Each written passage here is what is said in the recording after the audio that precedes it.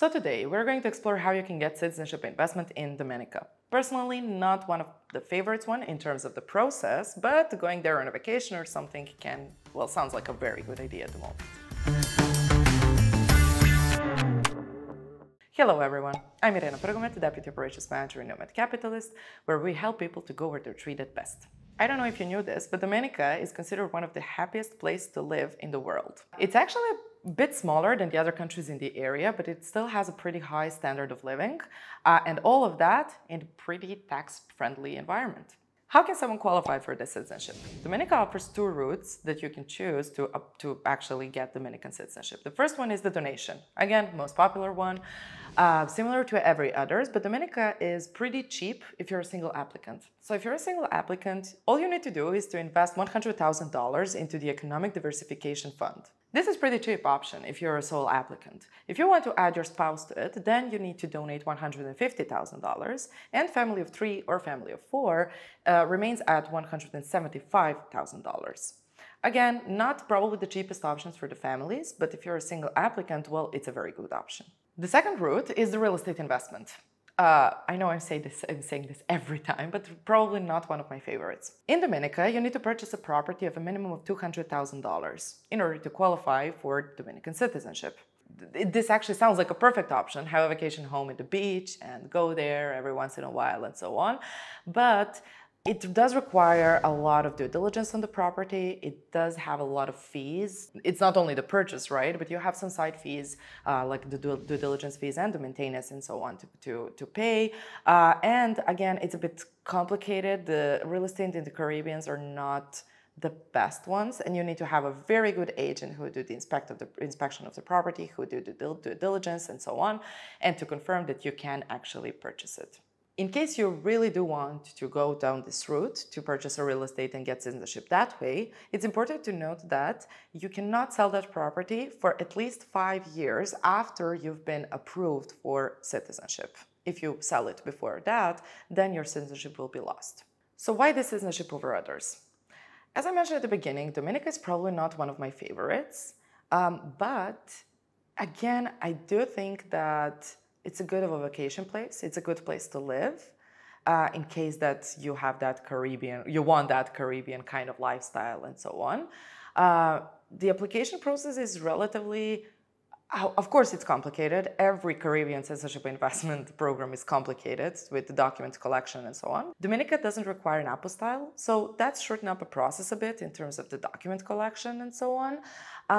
But they're still regularly slow with the processing of the applications. We currently just had a situation where we had a person waiting for the approval for 8 months. So earlier, this was one of the fastest citizenship investment options out there. It only took approximately 3 to 4 months to get the approval, while now we see that it might be just a lot of applications there at the same time, but if Dominica goes back to the processing time of 3 to 4 months, it would definitely be one of my favorites, and I would definitely recommend doing it. So the list of documents, like in every other Caribbean citizenship investment programs, is very extensive. It does have a lot of forms and a lot of validity dates, a lot of special wording on how you will certify some document and so on. But I would say that maybe the one that is more complicated than Dominica is Grenada, so it's not the worst, I guess. It does take a while to collect the documents, but again, because the apostille is not needed, I would say that it takes approximately 2 months to collect that, which is still pretty good. And once you actually submit the application, it goes to the bank first to conduct the due diligence, and only then it goes to the citizenship investment unit. The bank part can be a bit tricky because they're as well, similar to Grenada, a bit slow.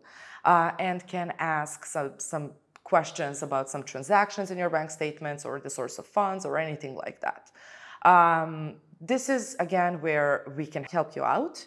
I think that we do have, what we did previously actually with some people is, well, we call the bank and we say, okay, so the client is on the call, ask him any questions that you have. Let's speed up this process because it's already taking too long.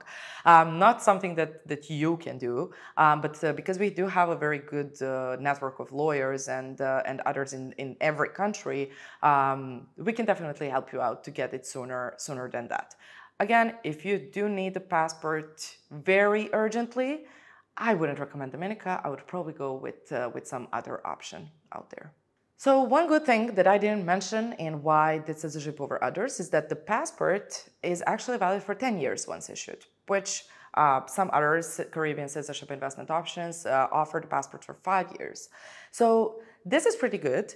However, again, the renewal of the passport is done completely remotely. So, well, it's pretty much the same if it's 5 or 10 years because you will just sit at home and renew your passport. So after those 10 years, and of course, before, you should probably renew it before the expiration actually happened. You just need to renew the passport either by the help of the lawyer or at the consulate, the Dominican consulate in the country where you reside. And that's pretty much it. Dominica, similar to every other, well, not every other, but similar to Grenada, St. Lucia, St. Kitts, and so on, doesn't require you to step a foot in Dominica. So there is no language requirement test, there is no physical presence test or anything.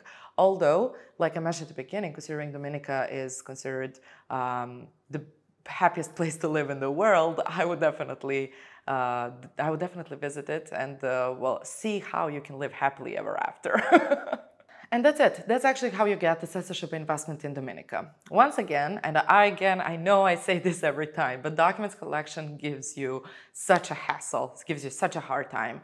You want to probably give up in the middle of the process for minimum of 5 times, and that's why you really need us to help you out. The thing on where my frustration comes along, and I'm sure that if you've done this by yourself, I'm sure you felt it, is you feel like you found a perfect lawyer out there who will help you out, and that's pretty much it. And then it goes into, well, you know, this document does not show from where your money is coming from. Please issue the affidavit to prove that.